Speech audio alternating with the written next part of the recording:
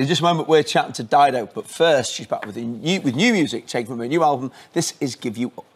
I found a way to let you go, so you don't have to stay now.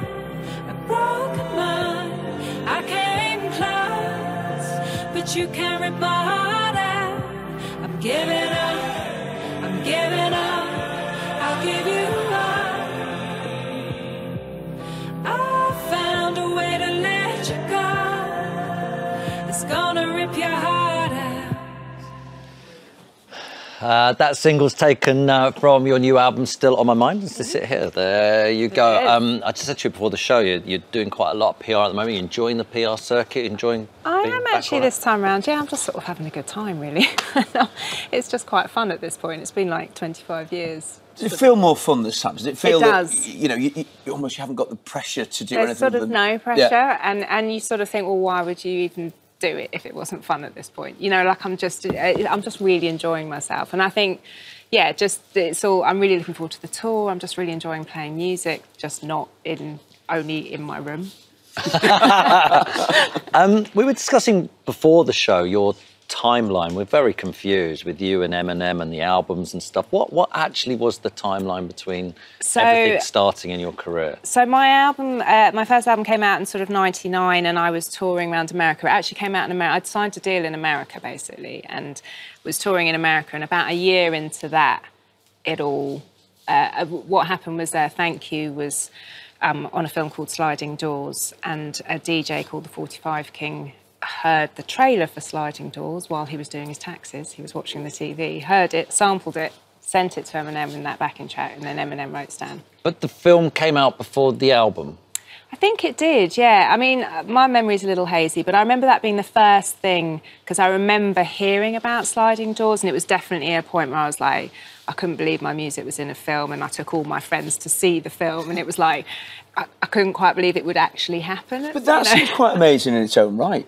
You know, as a new artist as you were then, to have something in was a big budget film.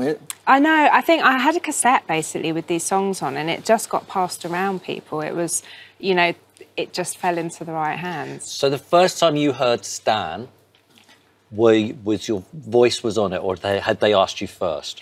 I'd heard, a friend of mine had said to me, I was in Jimmy Iovine's office, and I really feel like I heard an Eminem song with you singing on it, and I was like, I don't think you did, like I would know about that. No. And actually it was months later that then I got a letter and a tape just saying, this is Stan and can I use it? And then you went on tour with him?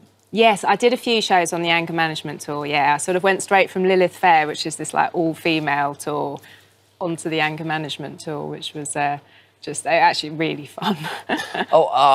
So who else was on that tour? So it was Limp Bizkit, Papa Roach, D12, Exhibit. Amazing. Yeah, no, I mean, so you were right, you fitted right in there then? Yeah. So did you just come on for the one song? Yeah. Oh, wow. Yeah, and then just hung out, and everyone treated me really well. So what did you think when you first heard it then, when it came through to you, Stan? What did you think? Well, I was blown away. I didn't really know what to expect, because I read the letter first, and it was like, I've used your song, and it was Eminem, and I thought, oh, you know, I don't know how this is, what's it going to be like, you know? And I put it on and was completely blown away. Okay. I just thought his lyrics were brilliant. Let's have a listen. Here you go. Anyways, I hope you get this, man. Hit me back, just a chat. Truly yours, your biggest fan. This is Stan.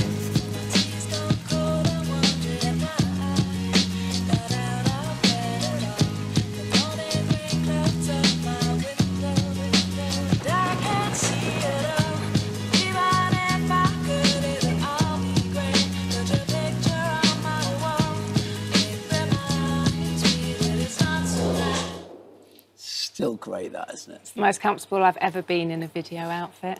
Because I had the stomach on, and a lot of people thought I was pregnant, just people on the set, so they kept, like, bringing me things, like offering me chairs and stuff, and also I just ate the whole way through, because it was like it needed to get a bit bigger, so it was good. So that must have just catapulted you. That was it. Well, #1 in like 100 different countries or something, wasn't it? Just 12 different countries, I'm being told. I exaggerated a bit with 100. It's close. Tell us about the new album. It's made with my brother. It's called Still on My Mind. We had a real good time doing it. We sort of mainly did it at home, and it's been a really fun project. It's 5 years since your last music that you released. So, do you just get an itch, you know, when you sort of say, right, OK, because clearly you're kind of releasing things now because this is what you want to do. It's like, I just need to do something again. Or you're continually working? I'm always writing and I'm always sort of singing and I'm always doing things, but whether it builds up into an album or not is a whole different thing. But this one, a couple of years ago, I was like, you know what, I really want to make another record. What's it like working with your brother? I love it. It's great. I mean, it's not for everyone, I'm sure.